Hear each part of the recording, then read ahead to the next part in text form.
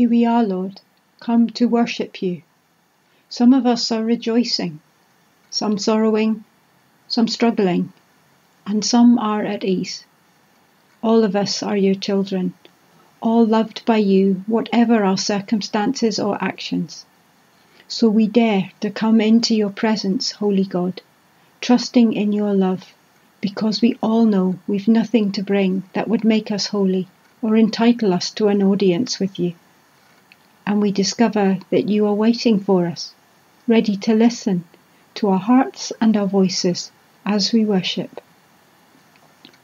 Thank you for your love, love that we haven't earned, love that nothing can take away. We adore you because you are a loving God. We are in awe of you as our Creator, Creator of this beautiful, fascinating world. Your power is beyond our imagining, the scale of your creation beyond our measuring. And yet you are gentle, listening to our prayers and tears and groans beyond words. You whisper to us of your love for us and for every person. You encourage us to love in return, to love ourselves and others as freely as you love us. You invite us to share your joy and sorrow that come from loving as you do.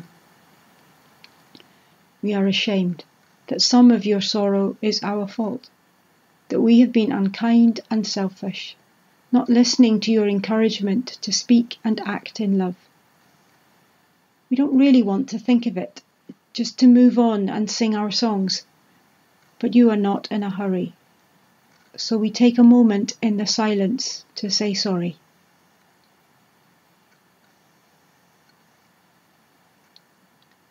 Thank you for listening, for knowing what we mean. Thank you for forgiving us. We want to be more loving, to be kind in what we say and do. And we know that we need your help, your love flowing through us to do that. Help us to be channels, not blockages, to your love reaching the people around us.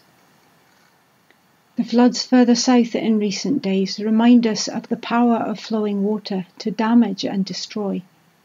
We wonder what might happen if the way we channel your love changed from the trickle we allow to a full flow, a flood of your love, bringing wholeness and freedom to change in our community and society.